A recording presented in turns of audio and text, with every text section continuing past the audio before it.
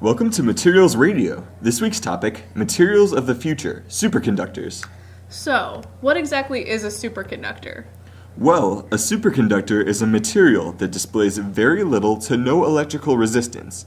This property is often observed only when the material is cooled below a certain temperature.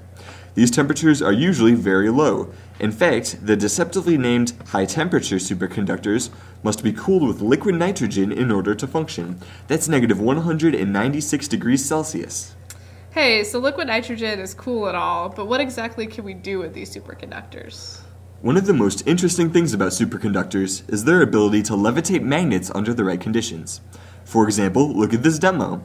If you cool a superconductor past its critical temperature using liquid nitrogen and place a magnet above it, the magnet will levitate. Without getting too technical, this is because the superconductor and magnet have opposing fields, and that creates repulsion. You know, now that you mention it, I think I've heard about that. Aren't superconductors used every day in the medical industry in things like MRI machines? I think they're also used in scientific research through nuclear magnetic resonance machines, mass spectrometers, and even particle accelerators like the Large Hadron Collider at CERN. They have many applications in digital circuits to make switches and junctions too, I think.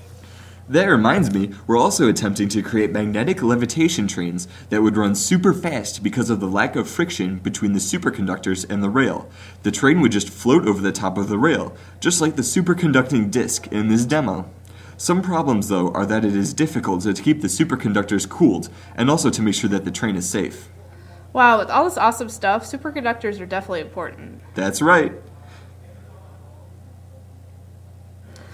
We would like to thank our audience for tuning in, and a big thank you to our professors in the television shows that first showed us superconductors. And of course, thanks to Wikipedia for some quick fact-checking.